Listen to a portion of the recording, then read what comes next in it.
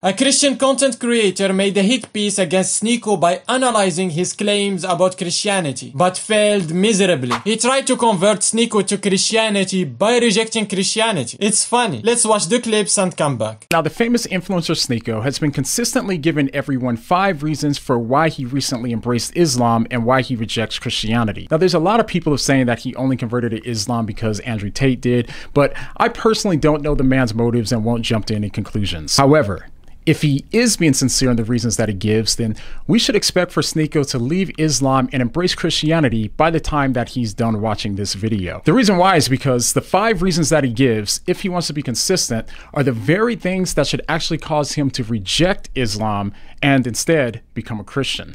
Okay, I'm interested to see how you can convince Sneako to turn from the worship of the one true creator to the worship of the creation, and to go from absolute monotheism to believing in the Trinity, like pagans used to believe. Let's see how he's going to call Muslims to polytheism. Let's start with his first reason. Why I resonate with Islam, why it makes sense for me, because it's weird. It doesn't make sense to me to pray to a man. I don't want to submit to a man. The only person that we should submit to and that we should pray to should be the one creator of the universe, which is Allah.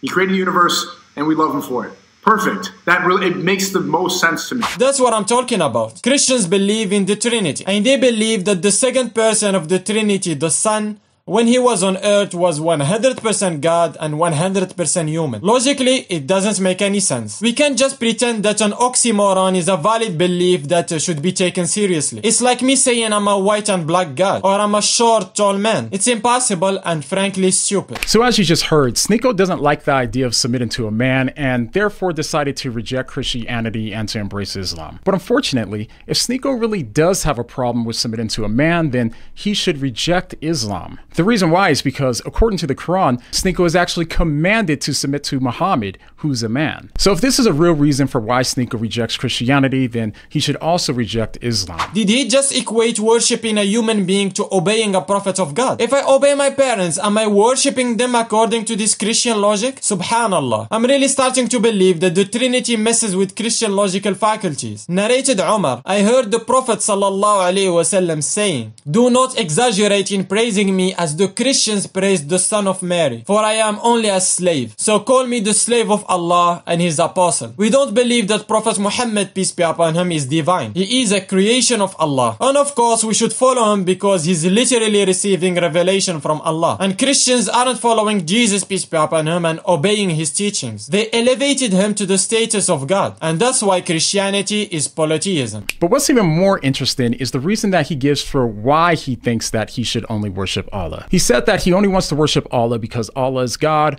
Allah is the creator of the universe, and therefore we should love him for it. But ironically, in Christianity, Jesus is God. He created the entire universe. So why does Sneako have a problem with worshiping Jesus in Christianity? Just for everybody's information, Jesus, peace be upon him, was not from London. Sometimes Christians forget and act like Jesus, peace be upon him, was speaking English. Jesus, peace be upon him, was from Palestine and he spoke Aramaic. And according to Atur.com, an Aramaic lexicon and concordance, God in Aramaic is Allah. And it's even written similarly to Allah in Arabic. It's funny how this Christian thinks he came up with a good argument. He said, "Sneako, you believe Allah is the one true God, but why don't you believe Jesus is God because the Bible says so?" The same argument can be made by a Hindu. Should we believe in Shiva now because the Indian epics and Puranas say so? He quoted some references mentioning that Jesus was God. Let's read some of them and see how clear Christian beliefs are. John chapter 1 verse 1 to 3. In the beginning was the Word, and the Word was with God,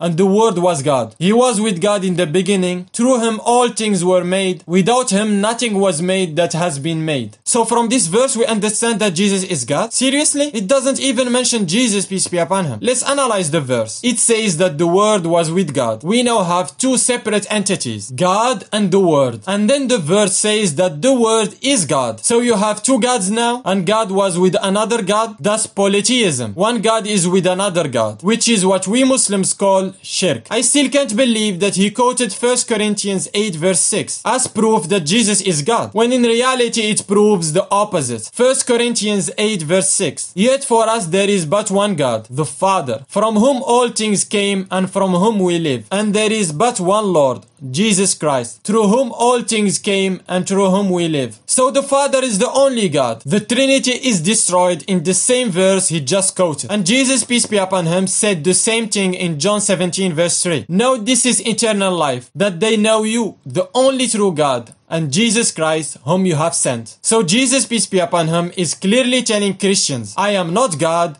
and the Father is the only true God. And Christians be like, we don't care. You are our God, because Roman pagans believed in sons of Jupiter. Well, the reason why is because Sneako seems to have a problem with Jesus being both God and man. Fair enough. So, for argument's sake, let's go ahead and say that Jesus isn't God and that he's only a man. That's not how it works. You don't need to blaspheme according to your religion to prove a point. You need to prove the hypostatic union from the scriptures and show how it works logically. You can't just bypass the most important doctrine in Christianity and act like you are concealing it for argument's sake, when we all know you are deliberately ignoring this part because you have no argument. Instead of being honest and saying it's a mystery, you are trying to fabricate an argument with non-Christian basis. So if you have to submit to a man in both Islam and Christianity, then who does Sneako think is the more rational person to submit to? On the one hand, we have Muhammad, who wasn't born of a virgin. The Prophet Muhammad, peace be upon him, as a human being, like the rest of us, do have sin. Needed forgiveness for his sins. The promise of God is that he does forgive sins, and his promise in the Quran is that he has forgiven the Prophet Muhammad,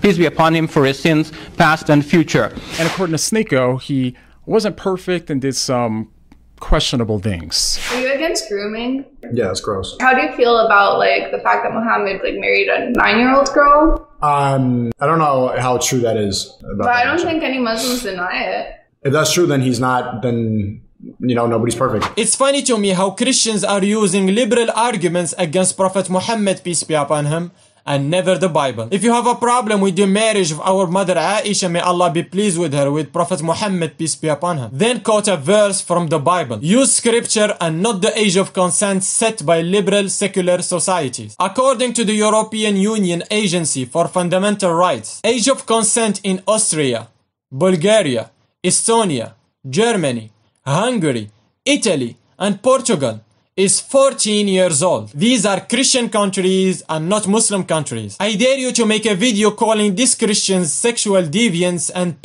You are not a Christian, you are a liberal. There is no difference between you and a blue-haired feminist. You both have the same subjective morality and don't care about what God says in the scriptures. And by the way, the clip from Sneako was before he became Muslim, so your argument doesn't make any sense. So, if Sneako doesn't have a problem with submitting to a man like Muhammad, who, even according to him, wasn't morally perfect, then why would he have a problem submitting to someone like Jesus, who, even according to Islam, was born of a virgin, performed miracles, and wasn't a sinner? Thank you for proving that you don't need Christianity and the Bible, because in Islam and the Quran, Jesus, peace be upon him, is a true prophet of God. We believe in his virgin birth and all his miracles that he performed with the permission of Allah. But we reject the idea that he's God or the Son of God. In Islam, we believe that the messengers of Allah, all of them, are infallible with regard to conveying the message from Allah. And we don't differentiate between the prophets like you do. And this Christian claimed that Jesus is sinless. Well, not according to the Bible. Matthew 15 verse 25 to 26. The woman came and knelt before him. Lord, help me, she said. He replied, it is not right to take the children's bread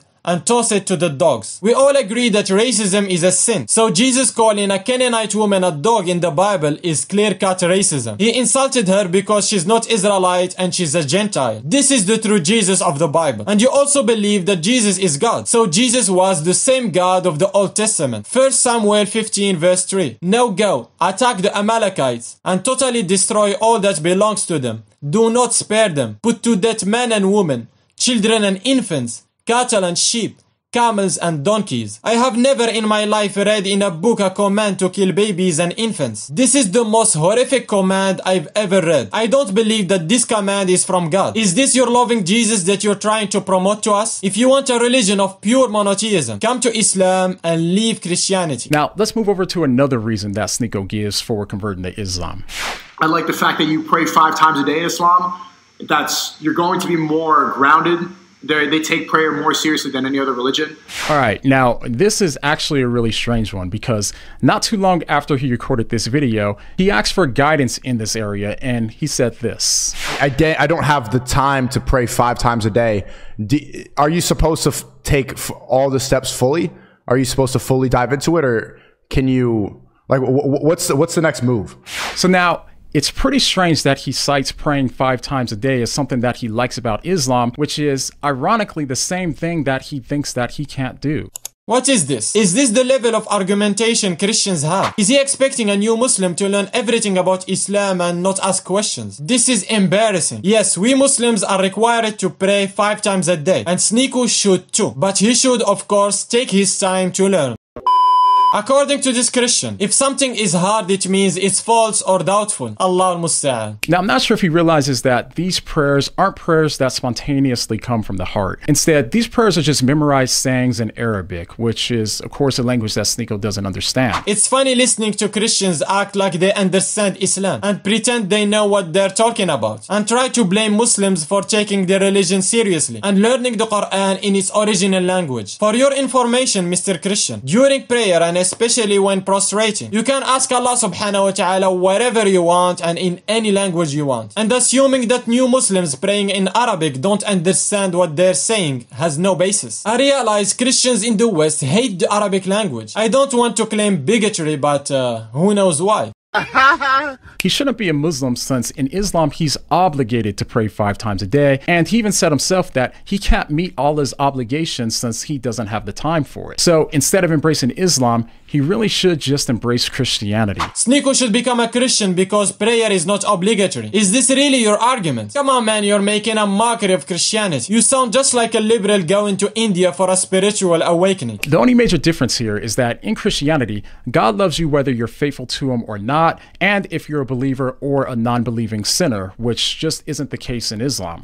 Wrong. God definitely hated some people in the Bible. For example, Romans 9 verse 13. Just as it is written, Jacob I loved, but Esau I hated. And in Islam, Allah subhanahu wa ta'ala wants us to repent directly to him when we sin. Abu Huraira reported Allah's Messenger sallallahu alayhi wasallam having said, by him in whose hand is my life, if you were not to commit sin, Allah would sweep you out of existence, and he would replace you by those people who would commit sin and seek forgiveness from Allah, and he would have pardoned them. Allah subhanahu wa ta'ala is the most loving because he doesn't require blood sacrifice for the forgiveness of sin. But in Christianity, there is no forgiveness without the shedding of the blood of an innocent man. In Islam, it's love and forgiveness. But in Christianity, it's vengeance and payment. What I like about Islam and why it's haram to draw Muhammad, and that's why I didn't really resonate with Christianity a lot growing up, because it's like, they're all the images that they put of God. It doesn't make sense to me. We are not capable of visualizing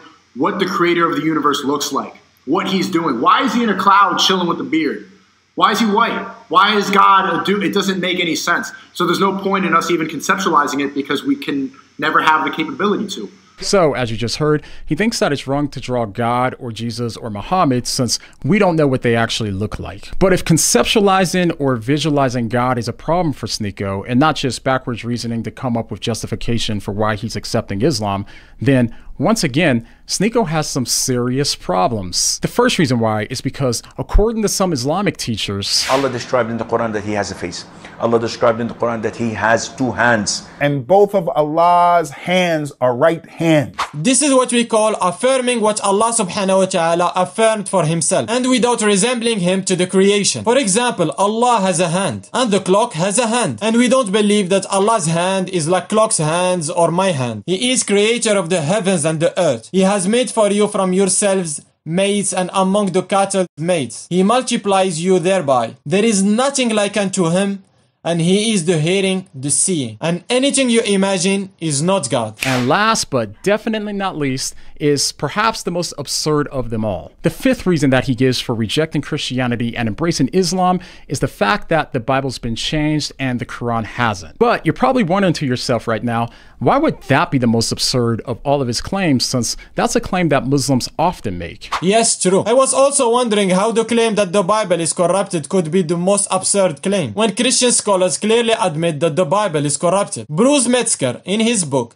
The Text of the New Testament, Its Transmission, Corruption, and Restoration, he claimed that Origen of Alexandria said this: "The differences among the manuscripts have become great, either through negligence of some copyists, or through the perverse audacity of others. They either neglect to check over what they have transcribed, or in the process of checking, they make additions or deletions as they please." So it's not just a Muslim claim, it's your own scholars, Mr. Christian. Well, it's not the ignorance of the claim that makes it the most interesting, but instead it's the way that he argues for it. So the context here in this clip that I'm about to play is that Sneako is having a debate with Gideon on Islam and Christianity, and Sneako is coming across as if he literally doesn't know any of the basics of the Bible. What's the chapter and verse of that? Matt, verse 39.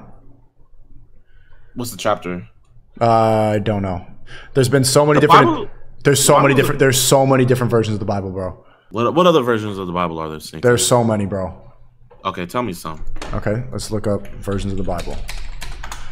We have the King James Version, the English Standard Version, the New American Standard, the New English Bible. You know the funny thing about all those different versions, Sneako? What? They're all just different translations, buddy. But it gets worse. What gets worse? You literally ignore the fact that those are truly different versions and not just translations. For example, let's compare the King James Version with the New International Version. 1 John 5:7. "For there are three that bear record in heaven, the Father, the Word, and the Holy Ghost, and these three are one." This is the best evidence for the Trinity. But unfortunately for you, you know and I know that this is a clear corruption and a later addition to the text. That's why the triune formula has been removed from the New International Version of the Bible. 1 John 5:7. "For there are three that testify." Stop pretending that Sneako said some wild stuff, when in reality he was correct but a little bit confused. This is probably the longest video I made, but you can watch this video to learn more about the corruption of the Bible and the pagan origin of the Trinity. Don't forget to subscribe for daily uploads. Thank you for watching. Assalamu alaikum.